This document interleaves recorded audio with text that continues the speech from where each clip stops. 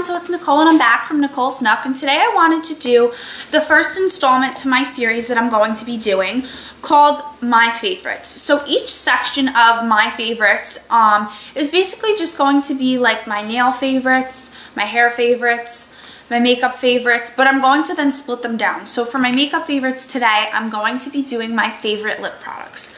So I have next to me just my all-time favorite lip products. I have some tinted lip balms, I have some lipsticks, I have some lip glosses, and some lip liners. So I'm gonna get right into it right now. To start out, I'm just going to talk about a product that I spoke about in my What's in My Purse video, and it is actually the NYC Applelicious Lip Balm, and it's called the Glossy Lip Balm, and this is in the color 357 Apple Blueberry Pie.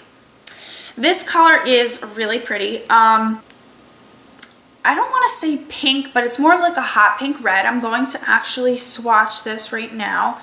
And that's just a couple coats of it. So it's a nice pinky red kind of color. And that was a color that I would use during the winter more so, just because it really gives me a nice finish and it's glossy and it definitely stays on for a while. Then I also, one of my other favorites that they have is Apple Plum Pie. This is number 359, and that is also the Applelicious Glossy Lip Balm. This one, as you can tell, is a lot darker. This one almost in the tube looks black, but if I swatch that, that's just kind of a plummy red kind of color. This was, I was using more towards the holidays, and that was a really nice color. If I kind of wanted to spice up my look, but I didn't want it to be too bold since I do a darker eye. These are really great. These are called an Applelicious, I guess they call it a glossy lip balm. It does smell a little artificial, but it goes away quickly. Personally, with my allergies and just like my interests, it really doesn't bother me and it goes away fairly quick. So that's not truly an issue for me, but I definitely think that this product is worth a try. They have a huge range. These are just two of my favorites. I have almost all the different colors. They kind of go from the pinks to the reds, and then they have like a nudish kind of caramel color. So I definitely think they are a really good find, especially you can find these almost in any drugstore or supermarket, pharmacy, stuff like that, and they are very inexpensive. I want to say they're around $3. They're definitely under $5, I know that. And the color payoff, as you can see, that was just a couple swipes, and I mean, these are supposed to be tinted lip balms. Out of all the tinted lip balms that I've used from Revlon, I think it was L'Oreal, Almay, this is definitely my favorite like tinted lip balm. I personally, use a couple coats to get the color payoff that I want. But if you put enough color, you can definitely achieve a nice lip color. So I definitely love these. Next, going on to a lip gloss. Now, lip gloss was something that I would basically buy anytime I went somewhere that had lip gloss. I would buy it. I would hoard them up, and it was a little ridiculous. I actually had some that were all like separated and oily on the bottom. They were so old because I just didn't want to throw them out. So I kind of did a sweep through of my makeup collection and threw those out last week. But my favorite lip gloss of all time is the NYX or the NYX Megashine lip gloss. And these are, again, relatively inexpensive. I want to say they're like $6 or less. Really get your bang with your buck for these. These are definitely really creamy. They're not too sticky. They come with just a doe foot applicator, which is nice. These almost have a cherry smell, like the Cherry Luden's cough drops, and I know there's always some type of scent that will bring you back to a certain period in your life or a certain event or place, and I wore these religiously throughout high school. So this definitely reminds me of like my sophomore to senior year. I would literally apply this like every 15 minutes. It was really crazy. I couldn't like leave my house without it. Like I brought this everywhere. And these three were probably my most worn shades, which I'm going to swatch in a second, but I just kind of want to explain to you a little bit about them. So now I am more of a lipstick person, or I'll do lip liner, smudge it out, and then put lip gloss over it. For some reason, I just, the feeling of lip gloss on my lips is annoying to me.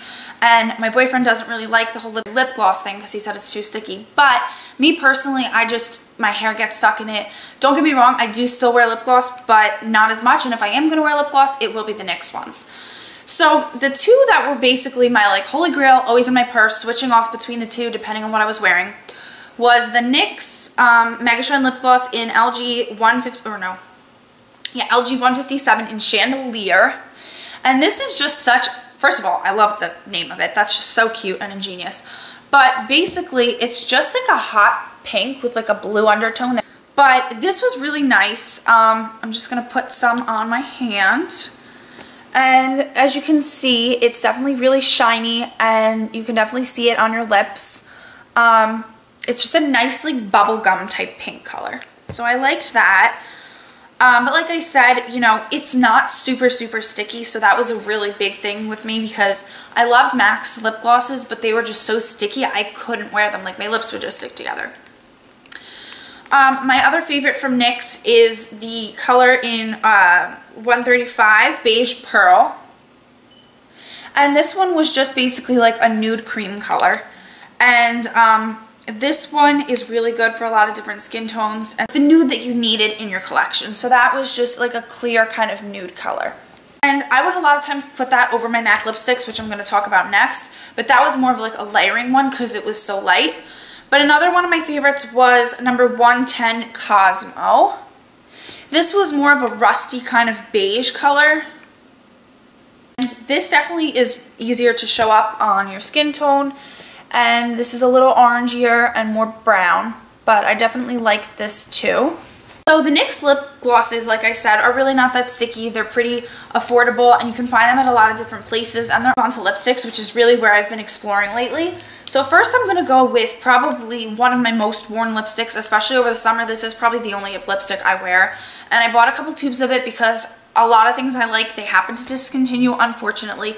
So I figured, you know what, let's scoop it up while I can. So this is the Clinique, I think it's just called, it's really small, the writing, but it is called the ColorSurge Buttershine Lipstick, and this is in the shade 409 Ambrosia. This color, first of all, the packaging is just really cute. It's kind of like a scalloped kind of silver look, like an orangey coral color, and it's really pretty. And it's very glossy. It doesn't stay for hours and hours while I'm drinking or eating, but it is a nice color and it's very moisturizing. And I guess that's kind of why it's like a moisture type lipstick. And the color payoff is beautiful, especially when I'm fair, when I'm tan, it looks great. I have another favorite from NYX. These are their round tube. I think they're called like the round tube lipsticks. They just have like the little color swatch on the bottom. And then it's just sleek black packaging, and then it just says NYX on it. And this is the color LSS 538 in Heredes. This color I had talked about in my What's in My Purse tag. It's just kind of like a rusty kind of reddish brown terracotta color. And this color is just really pretty. It goes really nice with like bronzed cheeks and a nude kind of more neutral eye. This product, I have to say, is a little more drying. It's not as moisturizing as the other lipsticks that I do like. However, it is one of the most long-wearing lipsticks I think I've ever used. I can eat, I can drink, I can chew gum. I can pretty much have this on 7 o'clock in the morning and it'll be on 4 o'clock in the afternoon. Is it the same vibrancy? Absolutely not. But literally, I don't have to touch it up. It looks amazing. So these are some really great colors. And I have a couple colors from them, but that's the one that I favor the most if I'm going to be grabbing for it. The last lipstick that I am going to be talking about is MAC. Oops, the lid just fell off. MAC lipsticks are, you know, known for being one of their best products. Their lipsticks and their eyeshadows are kind of just what they're known for, at least I think anyway.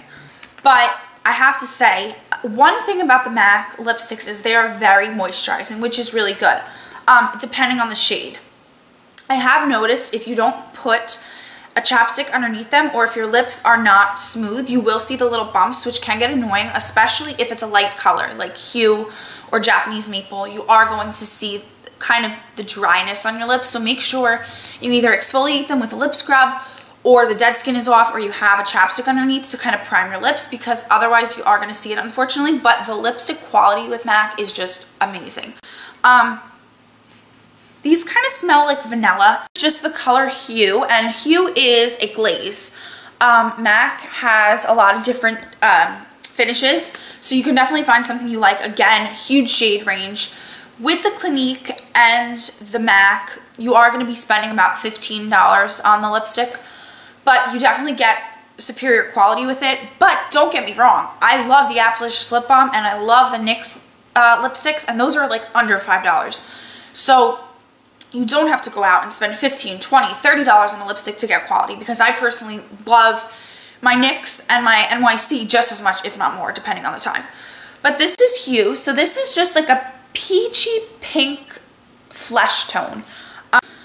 So that is just, you can't even see it on my skin at this angle, but there you can see it just has a really nice nude finish to it, and it's glossy. So to show you two other nude lipsticks from MAC, this is a cream sheen and this is Japanese maple. This is a very, very light nude. Then the next one is Syrup, which one is more of a mauvey brown nude.